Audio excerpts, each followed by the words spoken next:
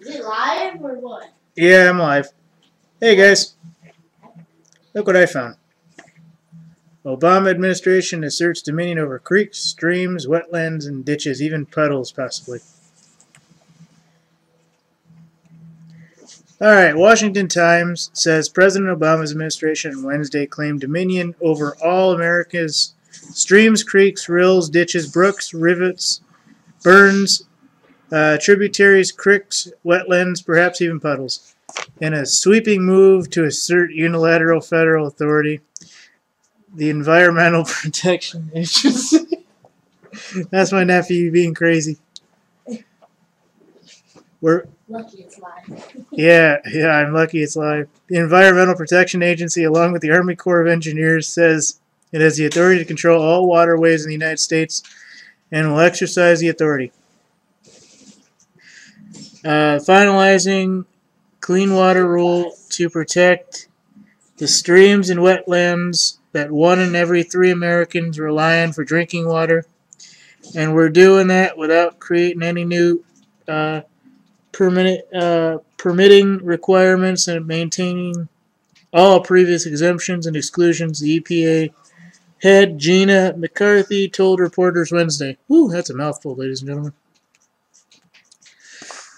The move comes as part of a Clean Water Act, and federal officials say they're simply trying to help business comply with regulations. This rule is about clarification and, in fact, adding exclusions for features like artificial lakes and ponds, water-filled depressions from construction, and grass swells. McCarthy said, "This rule will make it easier to identify protected waters and will make those protected consistent with the new laws and the regular laws, as well as the latest peer-reviewed science." The rules based on science. Don't shoot me. He's playing GTA, ladies and gentlemen.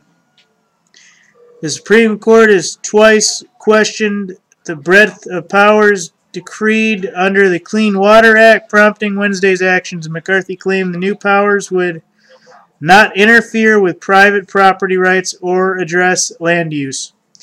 It does not regulate any ditches unless the functions are tributaries.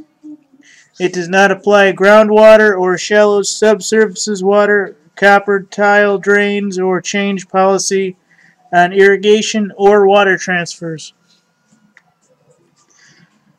Not surprisingly, Senator Barbara Boxer of California says the top Democrat on the Environment and Public Works Committee loves the plan.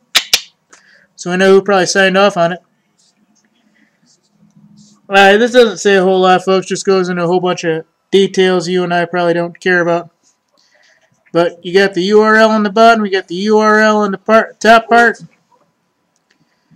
I've seen this in several parts, and you guys can look this up in terms of what the House bill is and what the Clean Water Act URL and PDF files actually say.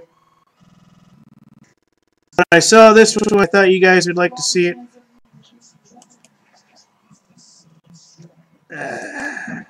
So here it is, guys. I do this stuff.